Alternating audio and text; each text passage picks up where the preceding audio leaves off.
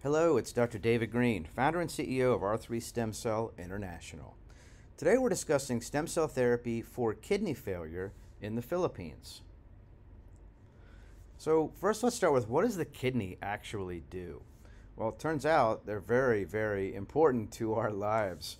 They remove waste products and excess fluid from our bodies. They remove a lot of drugs. If the drug gets excreted from the kidneys, it's important for that. They do balance our body's fluids. They release hormones that regulate blood pressure. They produce an active form of vitamin D that promotes strong, healthy bones, and they control the production of red blood cells. So what are the reasons that a kidney might fail over time? Well, healthy kidneys are really active. They filter about 200 liters of blood every day. High blood pressure and diabetes are the two most common causes of kidney failure. 13% of all adults in the United States have CKD. With regards to the Philippines, it's actually a little bit higher. When you look at high blood pressure and diabetes, either one of those can lead to kidney failure. But when you have both of those together, it's really a source of a problem. So there are various medications that over time can lead to kidney failure, and if you're taking more than what's recommended, such as anti-inflammatories, NSAIDs, antibiotics, antivirals, various transplant medications, HIV medications, or possibly diuretics. Additional causes of kidney failure can include polycystic kidney disease, glomerulonephritis. Usually it's not something that happens overnight. It could be if someone were to, do something like drink antifreeze or something, but usually it's a long drawn out process. It's the end result of a gradual loss of kidney function. And most people don't have symptoms until they get below 15 to 20% of kidney function. Then they start to really notice it. So CKD, end-stage renal disease, is already the 7th leading cause of death among Filipinos. One Filipino develops chronic renal failure every hour of every day. More than 5,000 Filipino patients are presently undergoing dialysis. So when you look at the 5 stages of CKD, one is mild, where you have a glomerular filtration rate over 90. The goal is to have it at 100, which is basically 100%. 2 is mild GFR, mild is GFR with 60 to 89, and then you're still not going to have really any symptoms. 3 is moderate, GFR of 30 to 59. Still, most people in stage 3 don't have significant symptoms. It's when you get to stage 4 when you really start to notice it. Lack of energy, lack of urine, GFR is 15 to 29. Blood pressure can go up. Patients get anemic because they're not producing the red blood cells. And in stage 5, that's complete failure. GFR is less than 15. A lot of times people are either on dialysis or heading in that direction very quickly. So what are the symptoms? Well, they're going to vary between patients. It's not standard all the time. It can be itching, muscle cramps, feeling sick, vomiting, no appetite, lethargy, just kind of have this lazy feeling, swelling in your hands and feet, possibly back pain, peeing more or less than normal, trouble breathing and or sleeping. So when you look at the traditional treatments, they include lifestyle changes. It could be there's a significant dietary malnutrition. Smoking is never going to be good for kidney failure. And then exercise, increasing that can help lose weight and reduce diabetes and things like that. Controlling the blood pressure and the blood sugars, and then various medications to help protect the bone quality and density, reduce swelling, improve the anemia, like with erythropoietin, reduce cholesterol and high blood pressure. All right, so the last frontier, and we'll talk about this before we talk about stem cell therapy, would be dialysis and then transplant. So dialysis artificially removes waste products and extra fluid from the blood. It does as much as it can of what the regular kidney does, not everything. Close to 40,000 Filipinos right now are on dialysis. It's either 2 to 3 times per week for about 4 hours. There's risks of infection, possibly a clot at the area of where the fistula is placed. PhilHealth will cover up to 144 annual sessions of dialysis now, which is it's a good change from the past few years. The average lifespan of an individual who's on dialysis for kidney failure is between 5 and 10 years. So it's not like you can be on it permanently and live out the rest of a normal life. Now, transplant has been an issue in the Philippines for years. A lot of illegal things have gone on, and there's new laws and things like that, enforcement. But PhilHealth does cover up to 600,000 pesos for a transplant procedure. One Filipino dies every hour due to kidney failure. Only 500 of the 40,000 patients each year find a match. Transplant patients do live longer than those on dialysis, but they do need to take immunosuppressive medications for life. The ones who receive a living kidney donor can survive 12 to 20 years, and those who receive a cadaver kidney live a little less, 8 to 12 years on average. All right, so stem cell therapy has been very effective for kidney injury. Let's go through a few studies. This is a 2020 paper out of Brazil. It actually reviewed 13 studies for acute kidney injury.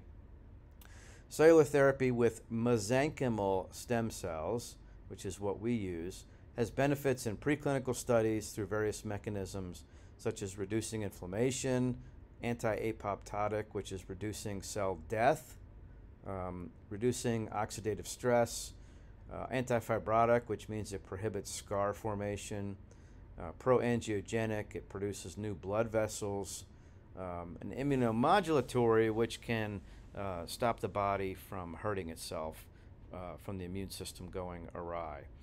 The paper stated that cellular therapy with mesenchymal stem cells is very promising and should be part of the treatment of acute kidney injury patients in combination with other approaches already available.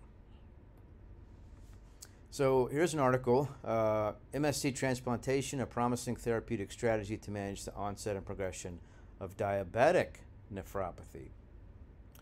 So it's a promising therapeutic strategy to manage the diabetes nephropathy onset and progression, not only because it's very safe, but because it does have protective benefits from the mesenchymal stem cells. Now you can see in the picture the different ways of giving it. You can give it intraperitoneal, IV, intraarterial, into the bone, or into the kidney tissue itself. Our centers use into the vein in just a simple IV because the procedure is very safe and the stem cells do find their way to the damaged kidneys. Here's an article, mesenchymal stem cell derived extracellular vesicles for renal repair. These extracellular vesicles are called exosomes. This paper was out of the Mayo Clinic. We use exosomes in conjunction with the stem cells for the better outcomes. Accumulating evidence indicates that mesenchymal stem cells release the extracellular vesicles, which are the exosomes, that deliver genes, microRNA, and proteins to the recipient cells, which act as a mediator to help those cells repair and regenerate themselves. They exert their trophic and repair effects by basically shuttling their cargo, which is what we just mentioned, the genes, the microRNA, and the proteins, which can then help those cells that are damaged repair themselves for a healthier kidney. Here's a study looking once again at umbilical cord mesenchymal stem cell derived extracellular vesicles, which are the exosomes, can safely ameliorate the progression. So this was 40 patients randomized who had stages 3 and 4. They noticed improved GFR, creatinine, and BUN. There were no significant adverse events throughout the study period of a year. So the administration of the cord blood derived exosomes is safe and can ameliorate the inflammatory immune reaction, improve the overall kidney function. Cell-based therapies for experimental chronic kidney disease. This actually looked at, it's an animal study. It looked at 71 animal studies. Cell-based therapies improved all the parameters and reduced the progression of CKD. So this was very effective in preclinical studies of CKD. So this is a paper out of USC in the United States. They showed that administration of bone marrow-derived mesenchymal stem cells were most effective in slowing the development and the progression of CKD. It reduced the BUN, improved the interstitial fibrosis, and it was overall very effective at decreasing proteinuria, inflammation, and they also showed that there were no tumor formation. So what we're seeing is that many small studies, more that are coming out every few months, and our own experience show that stem cell therapy for kidney failure is not only very safe, but it's typically a very effective treatment. We do know that high stem cell numbers are necessary. Thankfully, we do offer those high stem cell numbers to patients for a very cost-effective amount. You don't need to inject into the renal vein or artery. We do it into the regular arm peripheral IV. That works really, really well. The umbilical cord mesenchymal stem cells, which we use, and the exosomes give fantastic results. In addition, it should be noted that this is not a standalone treatment. It does need to be performed in conjunction with some of these conventional treatments to get the best outcomes.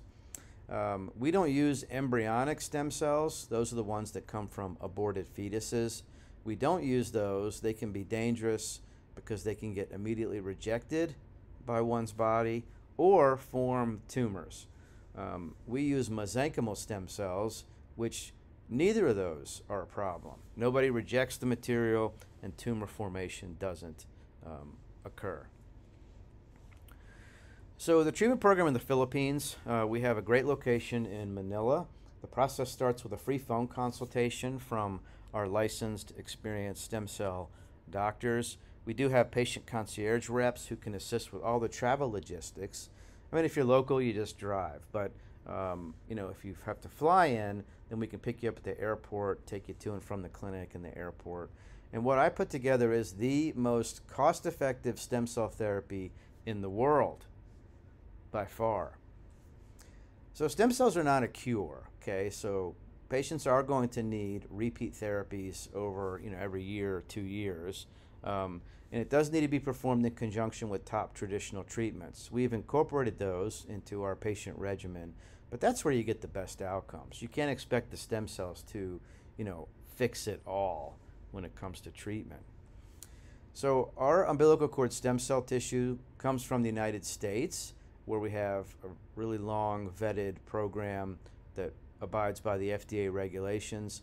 We have a pristine safety record. We've done over 17,000 procedures in the last 10 years with no significant adverse events. We do process with FDA quality assurance standards, which produces pure and potent stem cells, growth factors, exosomes, cytokines, secretomes, micro and messenger RNA. So to get the process started, you can visit us online at r3stemcell.com/Philippines. Please call us with the USA prefix of +1 888-988-0515. We'll get you set up with a free consultation to talk to one of our doctors. They can look at your medical records and decide, you know, if you're a candidate or if we need to do a little work first to get you to become a candidate. We only want to really help you if we think that you're a candidate, right? So about 20% of patients with kidney failure are going to be too far. We won't be able to help, but the vast majority, you know, we can. So get in touch with us and we'll work with you to get you some help. Thank you for watching.